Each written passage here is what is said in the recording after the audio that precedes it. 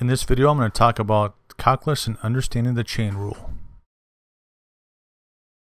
So let's imagine your professor or teacher wants you to calculate the derivative of this equation. You're going to have to use the chain rule. Two parts of this. There's the inside, which is the dark green, and then the outside, which is the box, the green box. The first thing you do is you calculate the derivative of the outside and multiply that times the derivative of the inside. Let me rewrite this again for you.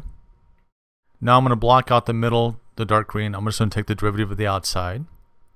This is very similar to x cubed using the power rule, and you can learn about the power rule on this channel as well on another video.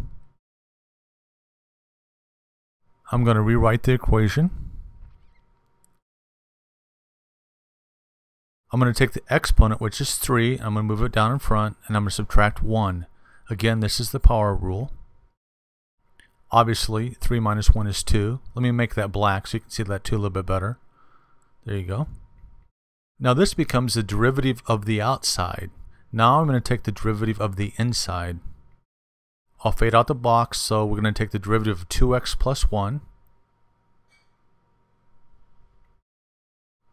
Now the derivative of 2x, I can use the power rule again.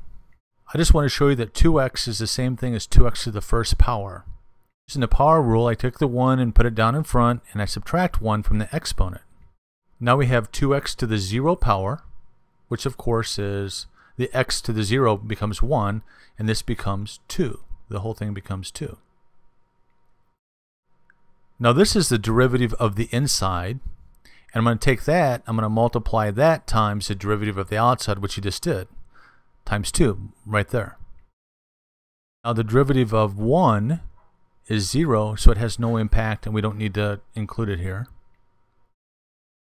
Some of that stuff on the right hand side, let me fade that out. Too much junk around. Take the 2 times the 3, which of course equals 6, and we have 6 times 2x plus 1 squared. This is the derivative. Let me put the f prime. This is the proper notation now, and this is the derivative of the equation we started with. Let me just review for you real quick what we just did.